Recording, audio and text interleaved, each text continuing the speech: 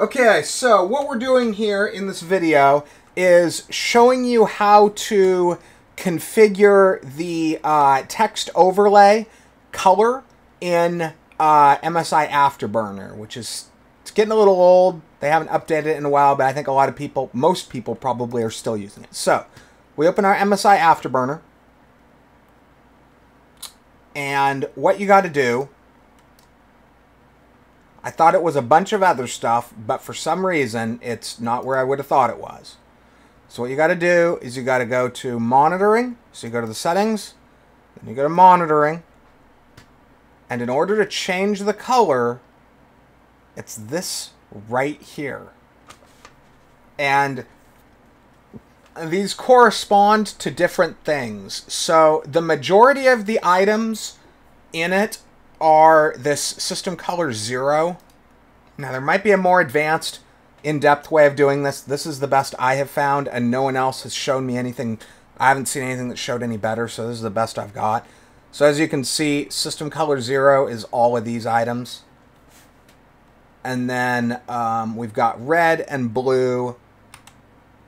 So the other items are,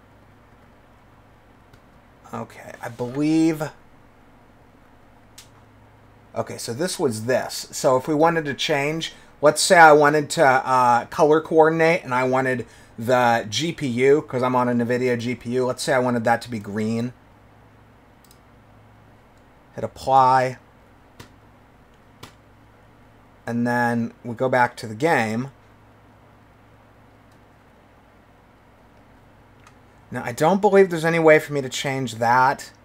I think, and again, somebody else might have a better, might say, oh yeah, you can change that individually, but, okay, that did give us this though. So GPU and memory, and this is GPU memory. And then let's say I wanted, so I haven't been able to figure out how to individually change this though, only the system color 0. So let's say we wanted to change that system color 0. I like to use white text for that color, to be honest. I find it stands out fairly well in most cases, so I'll do this. So then, like I said, there didn't seem to be a specific item. Okay, maybe it's this. Let's do this first. So we go back.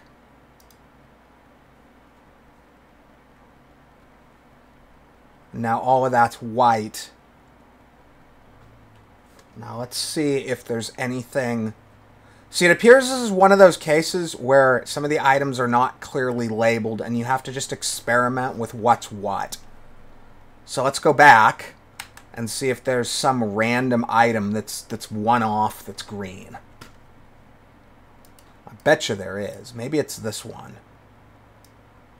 Oh, no.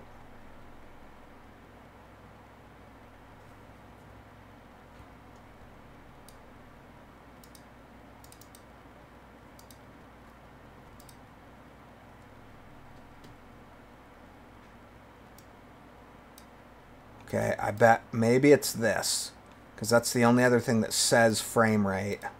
Let's see here. Wonder if we go back if it'll be white. Okay, so it did. So it looks like it defaults a certain set of items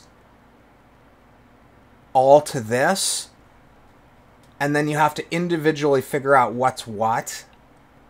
So now we have that. Then if we wanted all of this to be green, so let's see where else we have random green that kind of corresponds to that. It may have been that one up there. Okay, no, this is all. Okay, so the only thing I can figure is maybe this. Oh, wait, no, that's that.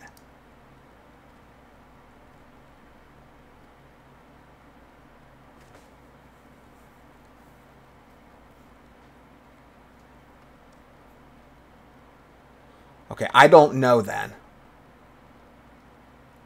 how to change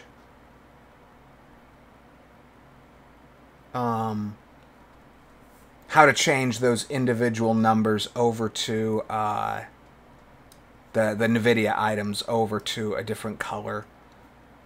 But this gives you a basic idea of how to do this. It's, like I said, it's not where I thought it would have been, so I was a little annoyed at that, and there was no good